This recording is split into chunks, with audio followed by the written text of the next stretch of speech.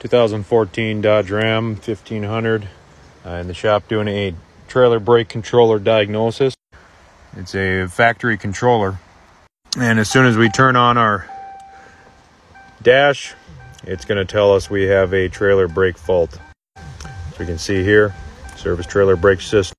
First thing, unplug your 7-way in the backside, verify she's not all corroded. But that did check out, there was no issues there.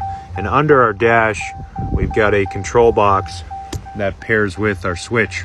Now I've referenced a wire diagram. We're not going to pay attention to these pins on the left. We're just going to focus in on the right for the time being. Going over our wires, we got black wire, that is our ground. Red wire is constant 12-volt power. We've got a green solid. That green solid is your brake wire, as in when you hit your brake or your brake control gain dial, we're going to get power sent through this green back to our trailer. And pink with a green line, that there is run start relay. So we should have no power on our pink, nothing on our green. We're going to have constant 12 volts on our red, and of course ground on our black. So let's test them. Now ignition off, we're going to have 12-volt power here. That's basically our charge line. We look at our gain, we have nothing. That's basically grounded. And then same with our pink, because our ignition is off, so we've got nothing there.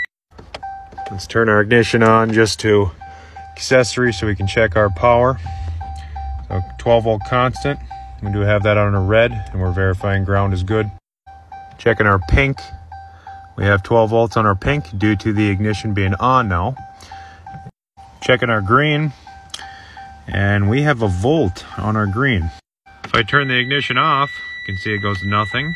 Turn our ignition back on, and we have an increase of voltage on our feed line. So basically, without hitting our brake right now, we have a short either in this box or with our switch, which is sending 1 volt back to our trailer brakes. We're going to check our 7-way in the back to verify, but so far that is looking like our problem. We've got a bad controller.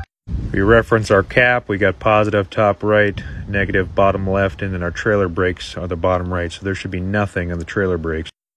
Pins are probed on our 7-way. If we check our meter, we do have about a volt coming back to our trailer brakes, which is not correct. We verified we have a short in our factory controller. Check power, power present, controller no good.